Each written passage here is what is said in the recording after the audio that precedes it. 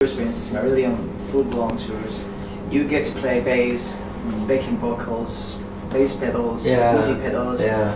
How is that different to when you tour under the moniker of Los Trios Marillions with H and Rotary?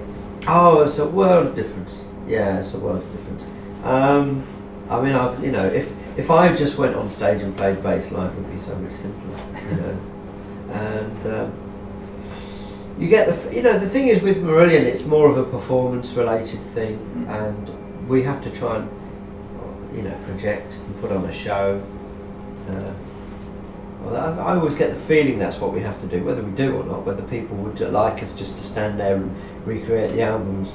I get the feeling people like to see a little bit more of a show from us. And you know, the thing about the bass pedals and the MIDI pedals, they become a bit of a necessity, because to try and recreate what we do in a studio, you need loads of pairs of hands. You know, you need more pairs of hands than we have put together. So you know, you'll get the stage where Steve will be playing guitar half a song and then sit down at the piano, you know, for the other half of the song, just to enhance so that Mark can do other things. And I'll be triggering.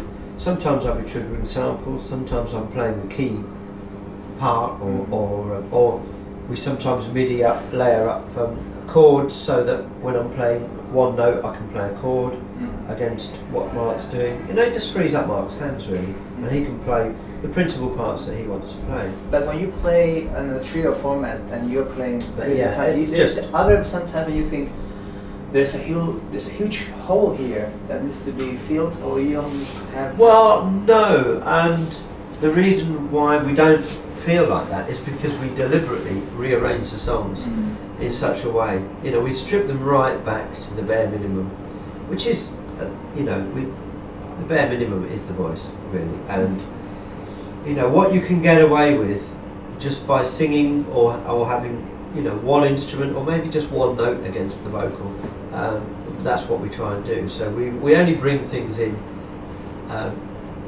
when they're required, and we're very minimalistic in our approach to the music.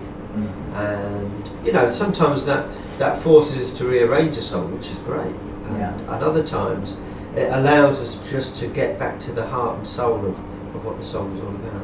And it gives Steve, because it's a lot quieter environment, the chance to and it's much more intimate. You know, people just see us almost as we would be sitting around in our studio, or just on a sofa, just playing to each other, you know, and working out a song almost. And you don't That's the kind of vibe we try and create, and it allows Steve a lot more freedom with his vocals, how he wants to approach it. You know, he can whisper a verse if he wants to. And he'll never do that in a live situation, because the noise level is just too much. You know. My bass needs to be compressed quite a bit, because I'm a bit slap happy when it comes to playing. You know, I don't have a great technique. I've never claimed to have a great technique. I'm pretty good at what I do, but I'm not, you know. But I don't know. I haven't got the best technique in the world. So yeah, I do need to compress. Some people don't, you know. Some people can just play really smoothly all day long, and you've got to admire that. But then that's a different kind of approach. Yeah. Okay. The horrible question. 10 years ago, a fan comes near you in a stadium gig in Madrid, in a festival. You were playing with Bruce Dickinson and Napalm Death and Peachy Green. A fan comes near you and asks you, will you ever do something with Fish? And you answer the equivalent of Over My Dead Body or After My Dead. I didn't I? And there we are, 10 years later. Were you somehow concerned that once you decided to play with Fish this year, sadly all the websites and all the forums will be flooded with Marillion reunion threads? No, actually, I didn't. It's been something that everybody's wanted us to try and do, and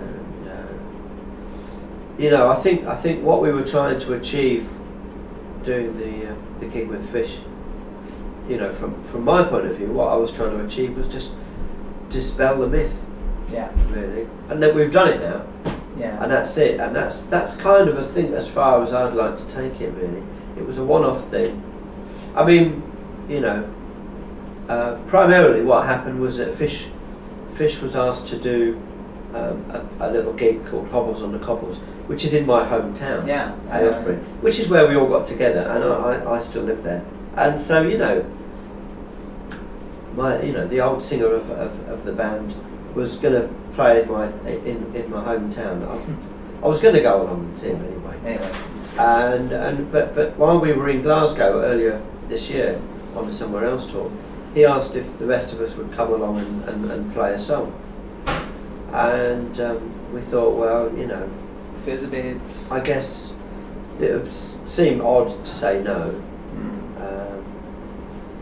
I think, you know, I mean, he did very well out of it because he made quite a lot out. You know, there was quite a lot of footage, and quite a lot of press out of it for him. The interesting thing was probably more positive for him than for us. I think we tend to see anything to do with us and Fish as negative press, simply because, you know, we've moved on. We're trying to stay moved on. You know, and there's enough people out there that don't need that kind of ammunition to be hounding us about the Fish thing. But most people that follow the band now, you know, don't really get that excited about the idea of us and Fish being together. It's different. I think that's and it's a very different band, you know. It's a very different thing now, and that's good, you know. That's a good thing, and it should be seen as a good thing because, you know, you can't really live in your past. You can go back to where, I mean, I went back to one of the places I used to go on holiday when I was a kid. And now Fish is older. And, you know, you can go back there and visit, but it's never going to be the same. Yeah. Apart from maybe Led Zeppelin can recapture it. I don't know. They played last night, didn't they? And apparently it was a huge success. That's why I went to ask, because I haven't seen any of the footage, but that's a very different thing because, you know, that's one of those kind of reunion things, and the corporate musical world seems to love that at the moment.